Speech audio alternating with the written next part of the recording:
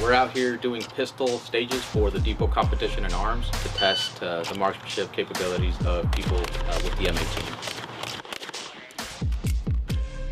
This event is important for Marines to see, kind of to test their skills, because all the ranges that we normally do, like CPP or ARQ, is just static. You're not really shooting on the move or anything.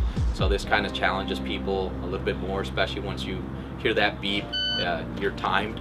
So you want to do everything fast and you want to be accurate as well. So it's really testing the skills of marksmanship for all the shooters.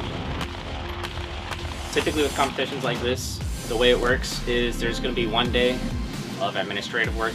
After that, the next day is going to be some dry fire practice, see the fundamentals, make sure everyone knows what they're doing. And then the next day, you actually delve into the competition matches. And that could consist of rifle shooting, pistol shooting. And from there, it's just a tier list. The first shooter gets gold, second shooter gets silver, third shooter gets bronze, depending on how many competitors there are.